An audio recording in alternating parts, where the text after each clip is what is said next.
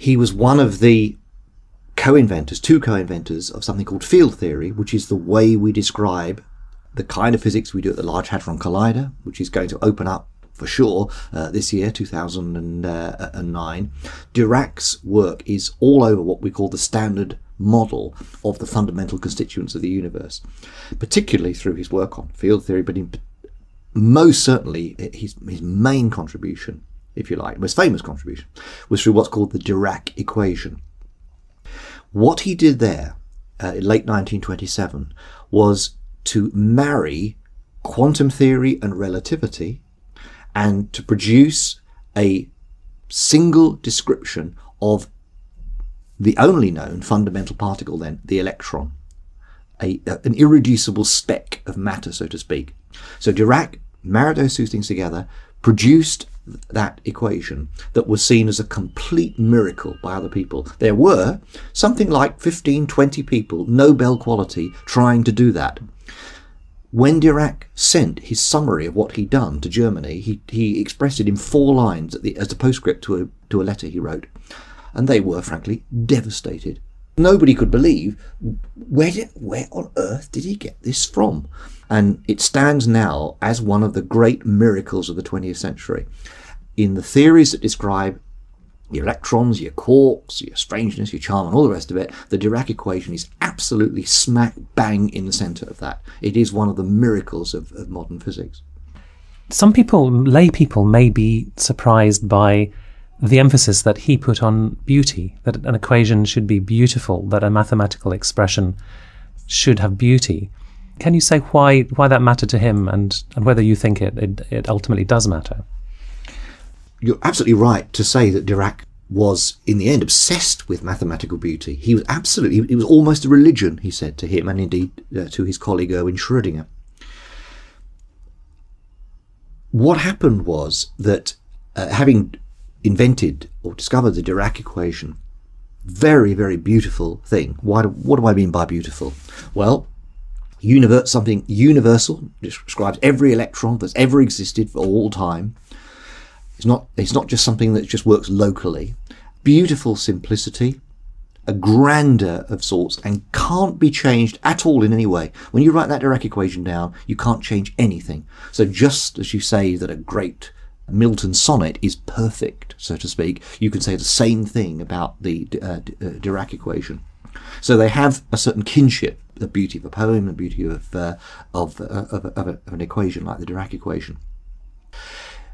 Dirac came to believe very, very strongly that the way to set out really fundamental theories was to be guided by mathematical beauty. He said what he wanted to do was to let mathematical beauty lead him by the hand.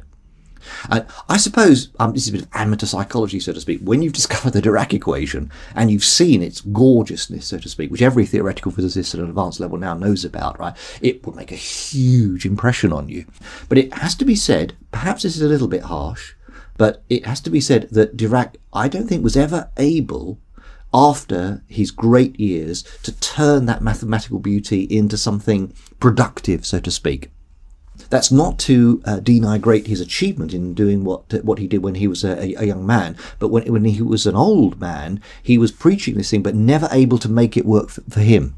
That said, if you look at modern theories of the fundamental nature of the universe, string theories, for example, what impresses the great leaders of that theory is the mathematical beauty of what they are dealing with. They have faith that the beauty of it can't be an accident, so to speak, even though there are great problems with it. There's no experimental evidence directly to support it at the moment, but they are being led by that mathematical beauty. And in a sense, they are following the spirit of Dirac in taking that view.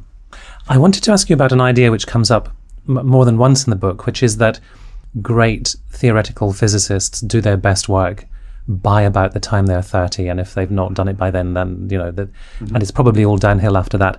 And I wanted to tie that to a comment Dirac made late in life about seeing his life as a failure. Do you think that was a serious evaluation on his part? I mean, he didn't give flippant evaluations. So do you think he really felt he hadn't fulfilled what he hoped he would when he set out as a young scientist? Well, it's true that when Dirac was young, he was joking with Heisenberg about, when you're 30, you're more or less finished. It is a bit flippant. The cruelest and least charitable evaluation of Dirac's work would be to say that he'd done his best work by the end of 1933, and by then he was 31. And he got his Nobel Prize in the same year? Yeah, he got it in that year. You could also say it was the Nobel curse. The once you've got the Nobel Prize, you don't do anything else. Very unfair, I'm sure. But, as I said, in the spirit of big generalisations, one could nod to that without taking it wholly seriously. But I ought to say that Dirac did do some very fine work after that. He was doing good work that is still used today, right up until his early 60s. And I mean work that people like myself and people far better than I am at theoretically would kill to be able to make contributions like that. He did great work in advanced quantum theory, in relativity, when he was, well on in years. But the most revolutionary work tends to be done by younger theoretical physicists. That much is true. You ask about the evaluation he made when he told Pierre Ramon at Florida State University after a talk that his life had been a failure. Well, yes, I mean, I'm absolutely certain that Pierre reported that accurately. And yes, Dirac was disillusioned, it has to be said. Why was he disillusioned? Well, he really did believe that the laws of physics have to account for the simplest things. Now, by his standards of rigour, the quantum field theory, the thing that he co-invented, did more than almost anyone to establish.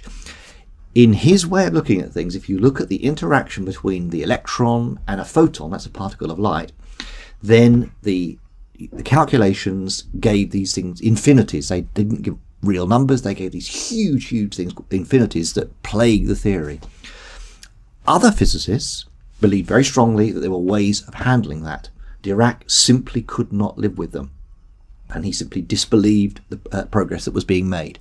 Virtually everyone disagreed with Dirac about that, but Dirac's purity, remember Niels Bohr called him the purest soul, Dirac's purity would not allow him to accept that, and that's why he told Pierre Ramon that he genuinely believed his life had been a failure. You say in the book that one way of evaluating a scientist's career is to look at its posthumous productivity. And I wondered how you felt Dirac fared on that measure. I think Dirac is definitely posthumously productive. I mean, people are still using Dirac's papers. I was fortunate enough to be a visitor to the Institute for Advanced Study in Princeton, where they have a peerless faculty of theoretical physicists, and they still look at Dirac's work. I had several conversations with some of the great physicists there who were talking about reading his papers for profit now. That's extremely unusual, it has to be said. Science is ruthlessly opportunistic in the sense that once a paper is done and digested by the community, people put it into textbooks and don't look at the papers. But with Dirac, they are special. They really are special. And it is still something that leading physicists do with profit. Go back and read his work. And as I say, his work on relativity, on quantum mechanics, still is yielding fruit now. Is around a quarter of a century since his death. This is a first biography. Presumably you hope this will begin to establish his place in the pantheon of great 20th century scientists that so far has eluded him, at least in the popular imagination. Yes, well, Dirac, among physicists, there's no question about Dirac's status. He would be, Einstein, I think, pretty well arguably at the top, but below Einstein are just a handful of people who could be fit to stand on that podium with him, and Dirac unquestionably is one of them.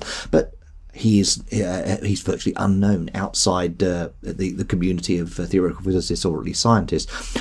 I really hope that this book will make Dirac's achievement widely accessible to many people, and I also say that I hope it's not the last biography of him because there's it's a remarkable life, and I hope other people have a shot at it too.